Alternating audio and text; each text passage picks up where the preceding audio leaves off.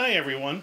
I just wanted to show you the latest virtual set I put together. This one's a little more useful for things. It's actually a set for esports or any kind of like event where you've got multiple feeds, maybe news or something. You can see I got 3 screens behind me here and 2 cameras at different angles.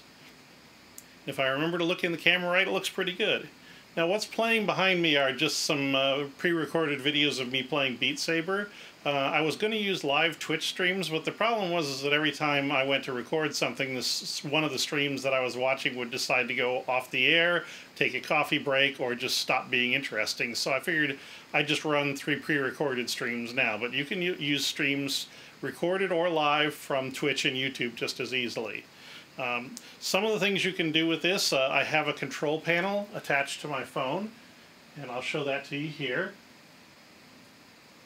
You can see it's got buttons for controlling the screens, and 3 sliders for volume control, 1 on each screen, and some buttons for changing cameras.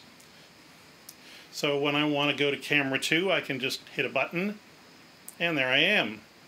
Or I can go to the close-up camera, either one, as often as you like.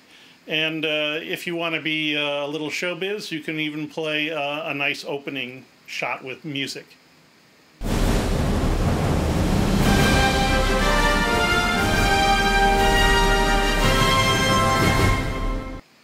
And there you are.